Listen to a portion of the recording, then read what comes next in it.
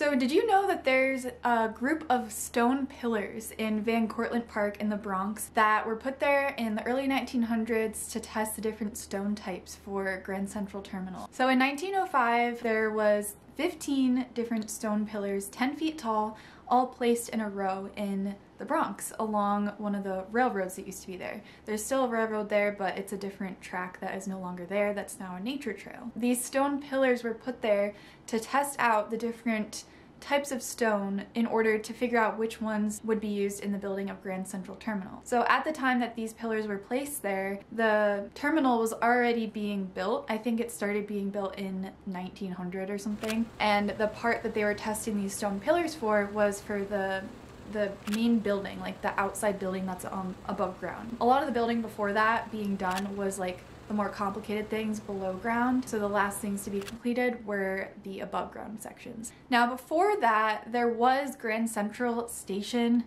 or it was Grand Central Depot or something like that. There was like a version of Grand Central, but at the time railroads were being electrified, so there was a lot more demand for like space because there were so many more people coming into the city through the railroad, and they needed something to keep up with that, and what was there before just wasn't cutting it. So the reason that these stones were put up is because stone weathers differently, and this is because of the minerals that are in the stone, but it also depends on the environmental conditions. And in a big city like New York City, there's a lot of different environmental conditions that may not be the same somewhere like more rural. So they wanted to know what stone would make more sense to build a building like this, but also one that would look nice and not weather into some like ugly color or texture. So every rock weathers differently depending on its unique mineral assemblage. So for example, granite is made up of lots of feldspar and quartz and a few other minerals, and things like limestone are made up of calcium carbonate minerals. So these two things weather differently, and if you were to put the same exact type of rock in different locations, in a city versus a rural area or in the woods, they're also going to weather very differently because of the different environmental conditions. A really good example in the difference of weathering of stones is any graveyard or cemetery. So if you go into a cemetery, you'll see a lot of the time there's the older stones and then there's the more recent headstones. And the more recent ones are usually more resilient type of rock, like granite usually, and the older ones are usually a marble or limestone, and this is the ones that look a lot more rough. They look like a lot more weathered, and sometimes you can't even see the words on them anymore. This obviously has to do with the fact that they're older, but they also weather quickly and more easily than something like granite does. Now, not every single granite and not every single marble or limestone is exactly the same because, like I said, they all have their own unique group of minerals and the environmental conditions.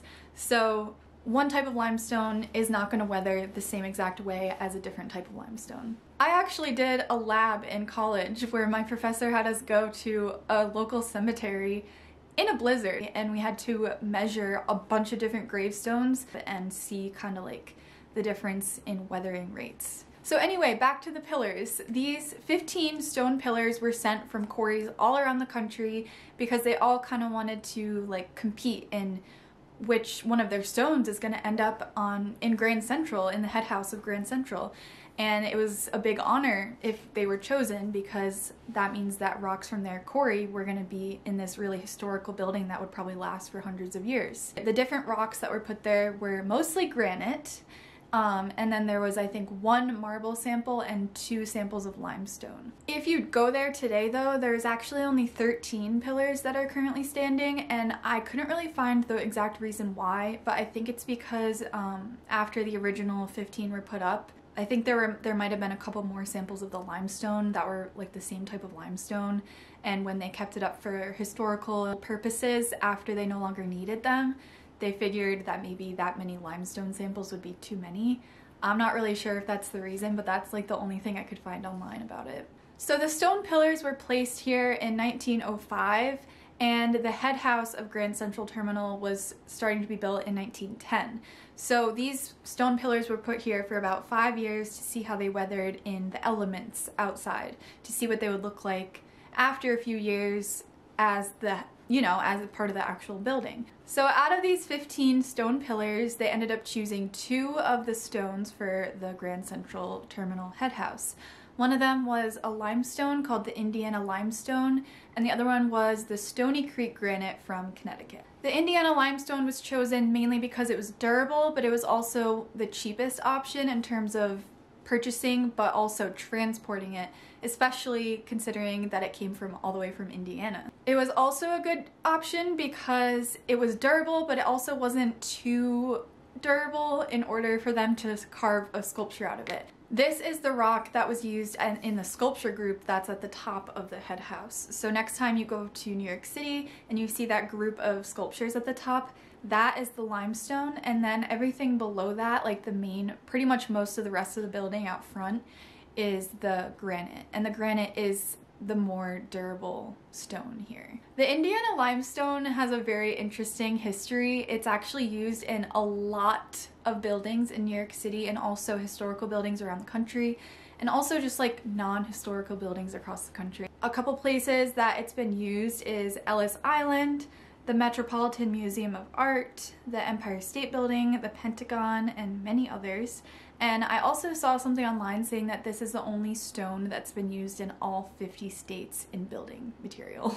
Like I said, it's ideal because it's durable but not too durable in order to be carved into sculptures, but it also doesn't break into layers in terms of the bedding planes. A lot of sedimentary rocks have very obvious bedding planes, like shale for example, but this one does not have that, and it's very homogeneous, so it's easier to work with than one that breaks easily. And it came from a quarry called the Perry, Matthews, and Buskirk quarry. This limestone is called an oolitic limestone, meaning that it is made up of a bunch of little sediments called ooids. They form when tiny little grains of either sand or smaller particles or even fragments of shells or bones fall. And then eventually calcareous sediments that are surrounding that little fragment in the water in a shallow sea get concentrically banded around that nucleus.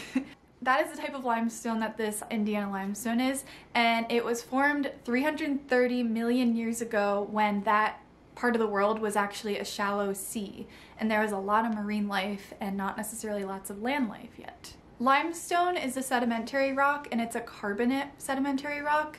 I don't have a piece of limestone with me right now, but I have a piece of dolomite. And this is also a carbonate rock. You can learn more about this in my video about Herkimer diamonds. This formed in a similar way, but it's just a lot older and from obviously a very different location. But this is an example of a carbonate rock. Mo, step it. Get down. Get down. Get down from there. You can sit there, but don't play with the plant. The other type of rock that was chosen was the Stony Creek Granite from Connecticut, and this granite was chosen because it was a lot more durable than the limestone, but it was also more expensive than the limestone. So originally I think they had planned to use it on less of the building, but they ended up using the granite for actually pretty much a majority of the building. So the shop front lower levels, that is all the Stony Creek Granite. This rock was formed in a much different way than the limestone, and it was also formed millions of years before the limestone from Indiana. So this was formed about 600 million years ago, when the earth looked a lot more different than it did 330 million years ago when the limestone was formed. Granite is made in a much different process than limestone. It's an intrusive igneous rock, so when you think of a volcano, usually you're thinking of lava that spews out on the surface and cools there, but an intrusive igneous rock,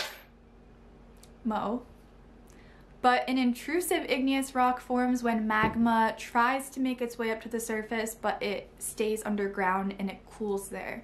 And eventually it gets uplifted to the surface over millions of years and then eroded and exposed. This is an example of a piece of granite from Maine. And a lot of the time with granite, you'll see that it has a pinkish color, and that a lot of the time is because of a mineral called feldspar. Other minerals that are popular in granite are quartz. And quartz is actually a very resistant mineral, so this is part of the reason why granite is a very durable rock. The Stony Creek Granite was not as highly used as the Indiana Limestone in historical buildings, but it actually has been still used in a lot of historical buildings like the pedestal of the Statue of Liberty, the Smithsonian, Columbia University, the foundation of Brooklyn Bridge, and lots more. So in 1913, when Grand Central Terminal was finally finished being built and open to the public, there wasn't necessarily any practical use anymore for these stone pillars. So they were kept up for historical importance, but over the years they did undergo a lot of changes in terms of not only natural weathering from weather and other environmental conditions, but also from humans. So there was a lot of graffiti on them and other things. So in 2017, they were actually restored by Tati Art Conservation through a grant to restore them back to their fresh surface. My cat wants to be in the video. So yeah, they were restored in 2017, and now you can go on a nature trail in the park and go look at them yourself. They were restored back to their fresh surface, so now they can actually be weathered by the elements once again, and you can maybe go there and compare them to how the stones look on the head house of the Grand Central Terminal. I hope you enjoyed learning about this place and this topic because it's something that I'm really interested in, and I really wanted to share it because when I found out that this existed, that this was a thing, I got really excited. It just like reminds me of all the different connections there are in our everyday life to geology.